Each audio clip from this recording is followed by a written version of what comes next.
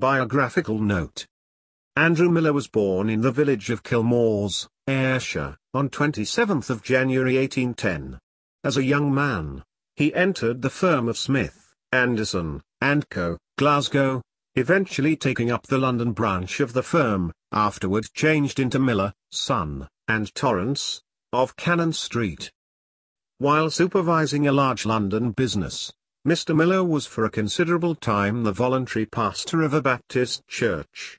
As light from the Word of God was followed, the sectarian principles were left behind, and the believers gathered on scriptural lines, Mr. Miller continuing to labor as an honored brother amongst them. As a warm-hearted evangelist, the best of the man was ever visible. He was greatly used in the conversion of souls, both amongst old and young. It was no uncommon thing for the preacher to bathe his impassioned appeals with tears while he pleaded the claims of the master he loved. In fact, he was called by many the Rutherford of Brethren. As an author, his name will be remembered as long as his valuable papers on church history or his meditations on the Song of Solomon, on the Psalms, and other themes continue to be read. If they were more known, they would be more valued. He encouraged the writing, wrote the introduction, and largely helped to finance the issues of CHM's Notes on the Pentateuch, the most popular and extensively circulated of all the varied volumes connected with what is known as the Brethren movement.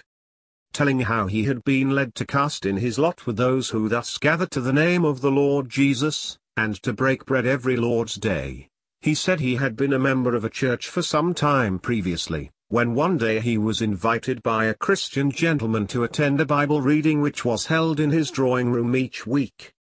I accepted the invitation, he said, and went, but such a stranger was I to that kind of thing that I went in full evening dress, and found myself the only one so attired, which made me feel very uncomfortable. We were invited into the dining room for refreshments and then adjourned to the drawing room for the Bible reading. After prayer, a passage of Scripture was reverently read, and a deeply interesting conversation followed.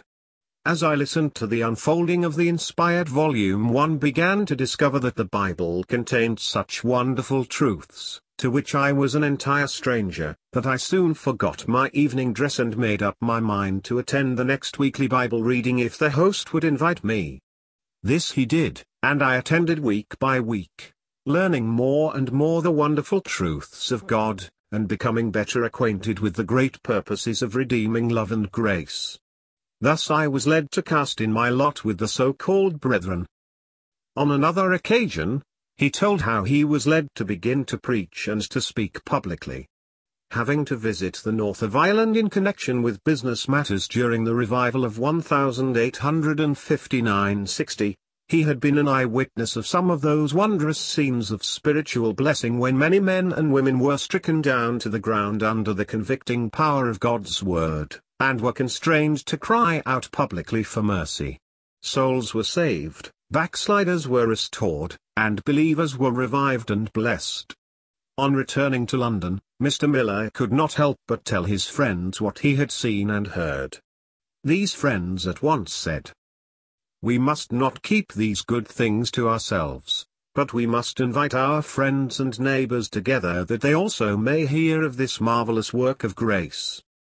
Drawing-room meetings were convened, and Mr. Miller was invited to give an account of the revival work in the north of Ireland. In this way, he was led out into public service for his Lord.